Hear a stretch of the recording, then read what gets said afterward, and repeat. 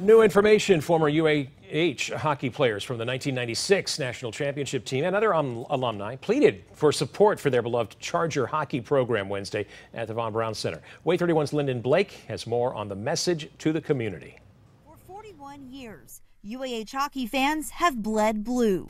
Our goal is just to prove that we have the support, we have the community, we have the family to make this happen. At a press conference Wednesday at the VBC, Tony Guzzo fought back tears, asking for donations to save the program. I just ask anybody and everybody that can give any amount, $5. Guzzo says UAH President Darren Dawson told the alumni $750,000 could bring hockey back. So far, supporters have donated more than $200,000.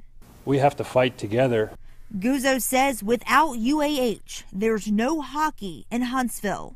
We get more and more kids wanting to play hockey, wanting to try hockey, and all of that comes from UAH Hockey. The Channel Cats, the Huntsville Havoc. UAH is what made Huntsville the hockey capital of the South, and we want to keep that tradition going with UAH Hockey. John McCabe came to Huntsville from Canada. He says UAH's program turns young athletes into great men. I had a guy we just hired at the office the other day. He remembers to this day the good deed that Matt Parker or Tony Guzzo did for him after that championship.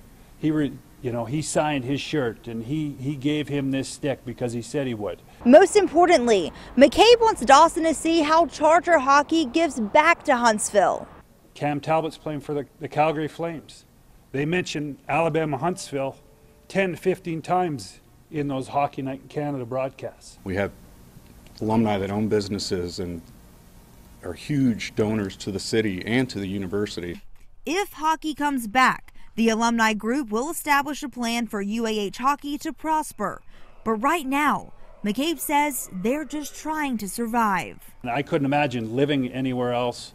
And I couldn't imagine, Huntsville without UAH hockey. That's Lyndon Blake reporting. The link to donate is on our website, wahtv.com. UAH hockey supporters are also selling T-shirts for $20. $14 of that goes to the Save Hockey Fund.